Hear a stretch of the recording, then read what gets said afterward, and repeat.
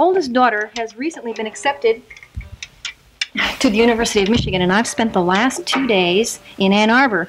And I spent some time in something called the Stockwell Hall.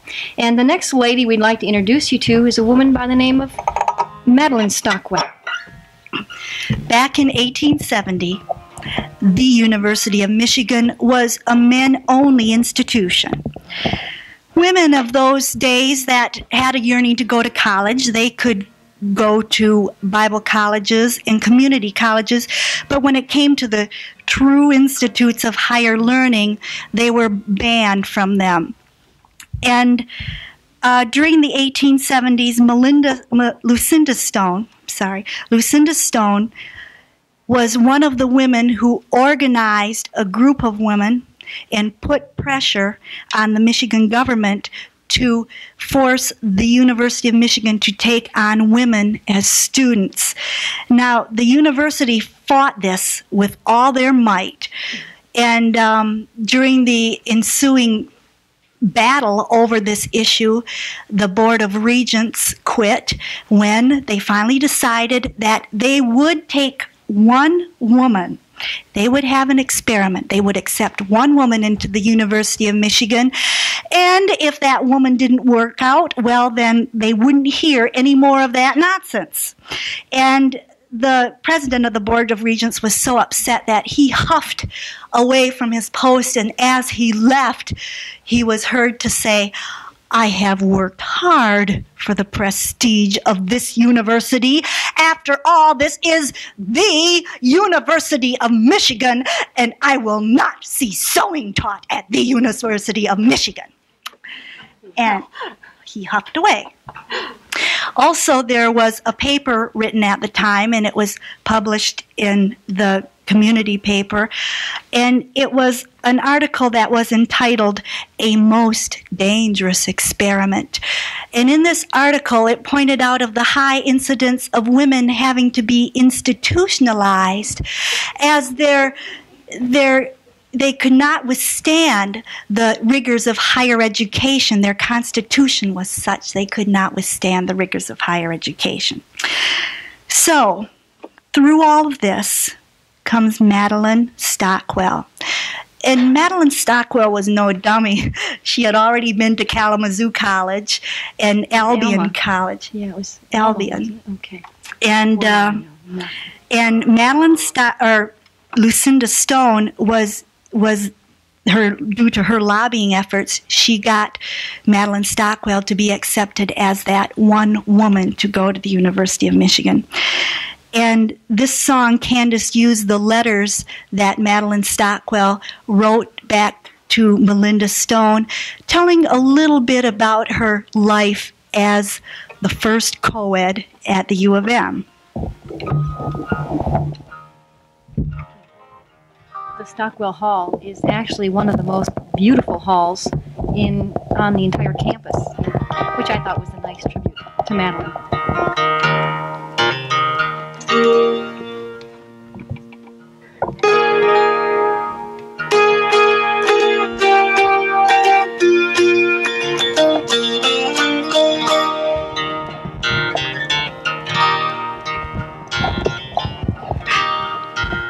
There we go.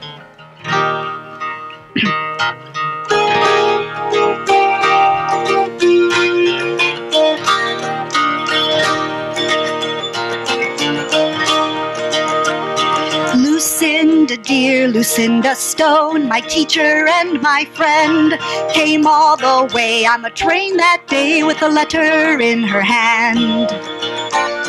As she came up the walk, she hardly could talk. "Oh, Madalon, it's true. They'll finally admit a woman, and my dear, that one is you.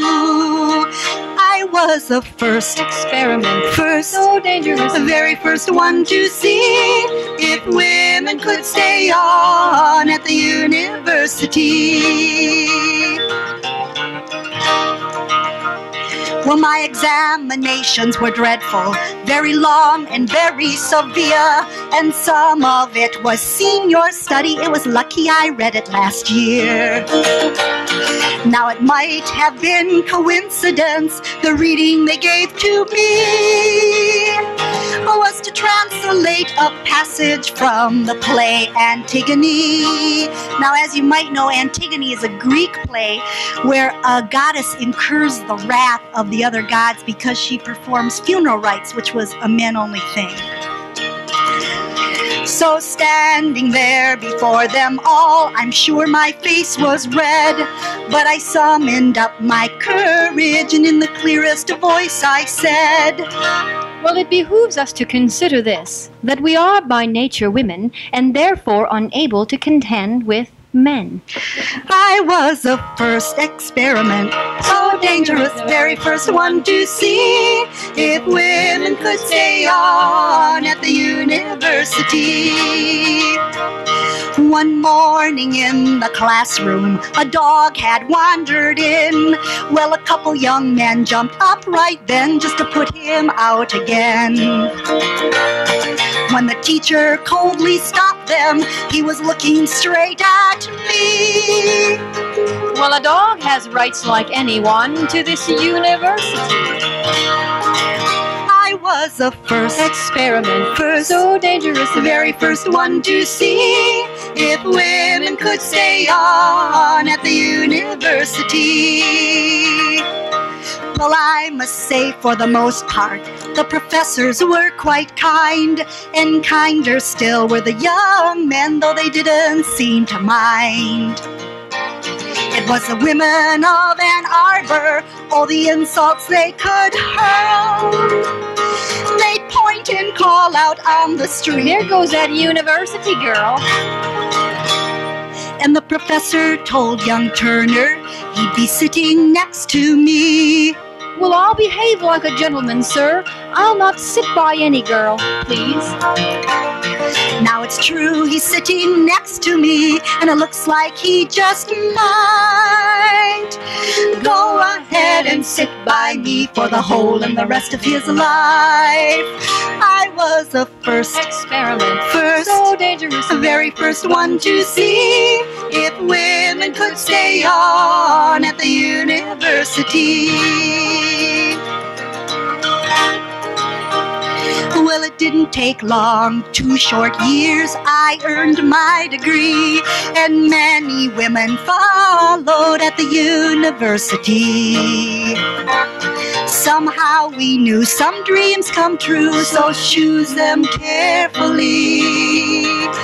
Go ahead and find your dream and make it reality. I was the first experiment, so dangerous, the very first one to see if women could stay on at the university. I was the first experiment, so dangerous, the very first one to see if women could stay on at the university.